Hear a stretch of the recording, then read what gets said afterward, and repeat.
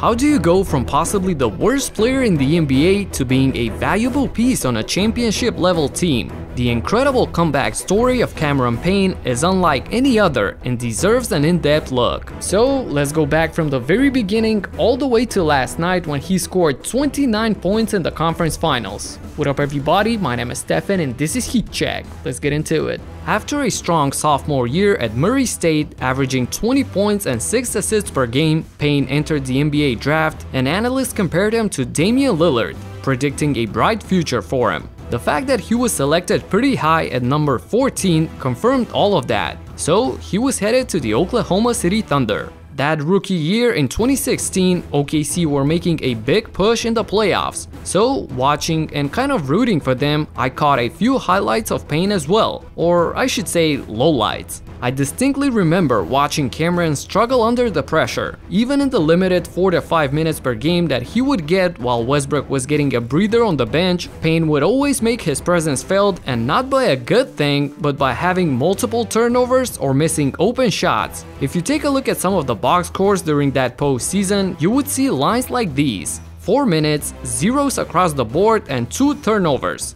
Then 7 minutes, 2 for 7 from the field and 2 turnovers of course. And this one from game 4 against Golden State, 158, 0 for 1 and 1 turnover. Now that's what I call making your presence felt. In less than 2 minutes, basically everything he did on the court was bad for the team. Dude would get subbed in with a 9-point lead, and in just a few possessions that would instantly melt down to 2 or 3, and Russell would need to get back in the game. That playoff run, of course, he would become more famous for his pre-game dance routines that he did with Westbrook than his actual play. And shout out to my friend Gorian, who still laughs to this day about my horror stories watching Cameron Payne on the Thunder. That was legit stressful. When KD left the team in that off-season, OKC tried to retool the roster, and Cam was sent to the Chicago Bulls in a trade package for Taj Gibson. What followed was the most blunt statement that I've ever read about a player. Check out this quote from someone within the Bulls organization.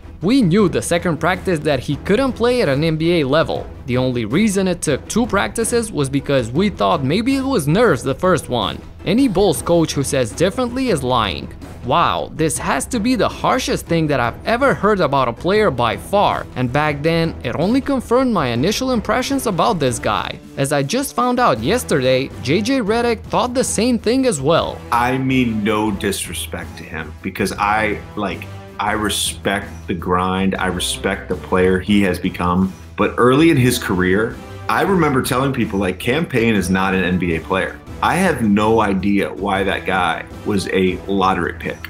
I remember telling people that. So it was pretty much a unanimous opinion that Cameron Payne was not an NBA player. And from a Chicago Bulls team that ended the season 13th in the East, Payne signed 2 10-day contracts the following season with an even worse team, the Cleveland Cavaliers, who ended the year as 14th in the East, or second to last of course, with a record of 19 and 63. This is important to know because he wasn't picked up by anyone after those 10-day contracts, and if you're not worthy of playing for the worst teams in the league, then you must be really bad at basketball. I don't know how else to put it. In November of 2019, Payne basically found himself out of the league and had to sign with a team in China. This is without a doubt the lowest point of his career, just a few years after getting drafted, being universally seen as a horrible player and having to go down to an inferior level of competition just to play. That had to have been demoralizing. After a short stint in the Chinese league, Cameron returns to the States and signs with the G League team Texas Legends. Now, this is where things get interesting and where fortune plays a big role in this story. In the G League at the beginning of 2020, Payne slowly started to get his confidence back and played well. In 15 games there, he averaged 23 points, 5 rebounds, and 8 assists. So when the NBA returned to the bubble, the Suns, led by Monty Williams, who was an assistant in OKC when Cam was there, needed a player to fill out the roster, and based on that relationship as well as his recent performances, they called Payne. I'm in the pool and I wasn't even expecting no call from nobody. I just got a call from another team and they declined, and I was like, well, I guess I'm gonna be watching it. I got in the pool, he called me, and it was just like a dream come true for me, like all over again.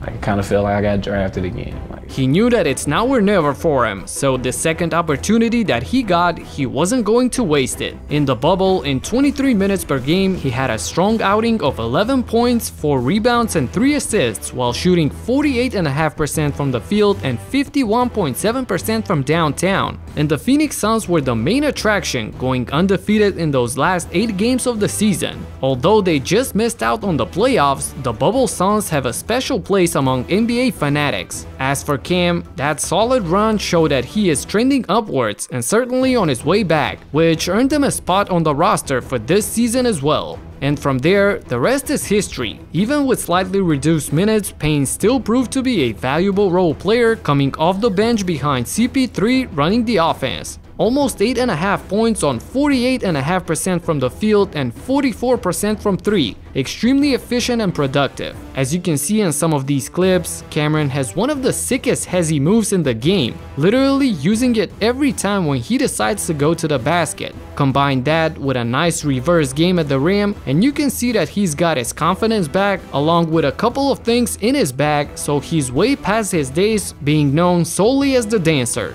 What he didn't know is that he would need to step up for his team in the playoffs. Right at the very beginning, in round 1 and game 1, Chris Paul injured his shoulder and it was evident that he wasn't himself. Cameron Payne was ready for it, however, and delivered big time.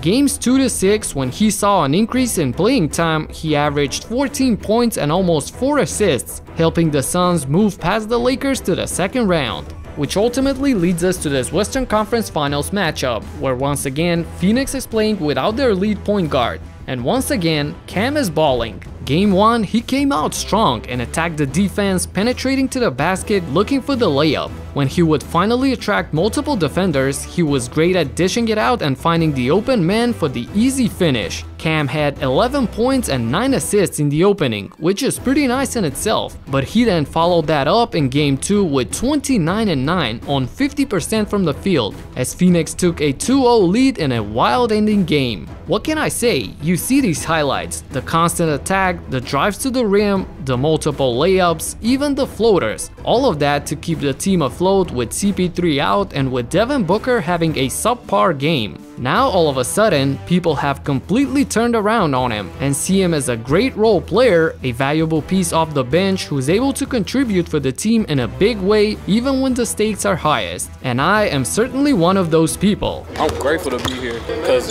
4 months ago I went in the NBA. So this is a great opportunity and I'm freaking happy. To watch him rise from the lowest of lows, from out of the league all the way to the player of the game in a conference finals, that's just staggering to me, and it shows what can you accomplish through hard work and perseverance. To me, this comeback story is greater than any most improved player award that you can ever get. And I have a funny feeling that Cam is not done yet. For whatever reason, I expect more of his heroics. That's it for now. Subscribe and talk to you in the next one.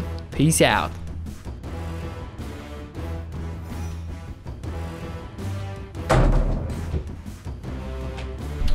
No worries, I'll be back like Cameron Payne. Peace.